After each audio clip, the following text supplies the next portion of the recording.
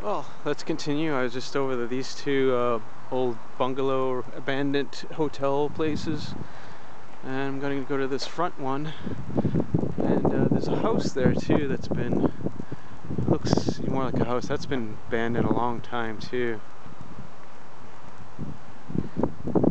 But I'm not going to go over that one. I'll do the front one here. And similar kind of building, looks maybe a little newer, but looks like there's furniture and mattresses again. And I'm not gonna go, and I feel a little weird going out front because it's right near the road, it's right near Route 9. I don't know. Oh, it's not the front.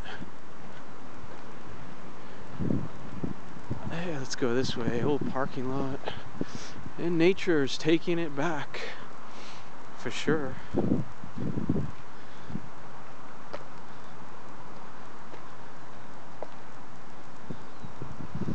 And again, I don't want to poke my head in too much. Help says.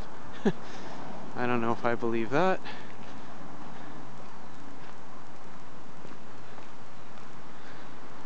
Alright.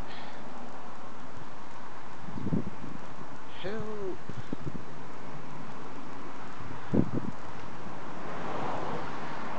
There's another place, like I said, there's a road, Route 9 right there. I don't think I'm going to go out front there, but you get the idea, all overgrown.